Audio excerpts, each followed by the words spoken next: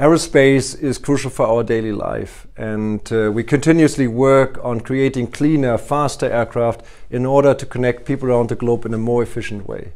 We also see that different products enable our improvement of life everywhere. We see that unmanned aircraft improve the quality of agriculture. We see that satellites help us fight climate change. So we see the impact of aerospace products and systems everywhere. And I think this is crucial also in COVID-19 times. We see that our aircraft transport passengers out of crisis areas. We see that we can use our aircraft to transport medical equipment and protect lives everywhere.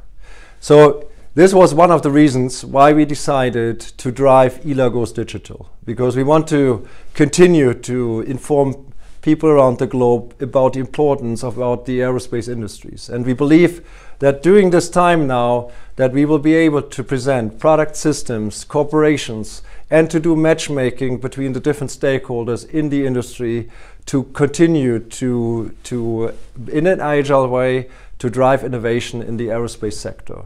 So please use the tools that we provide during that time and go into a dialogue with the aerospace industry in a digital form during ELA Goes Digital. We're looking forward to the exchange with you. We're looking forward to see you in a virtual way and to your participation during that time.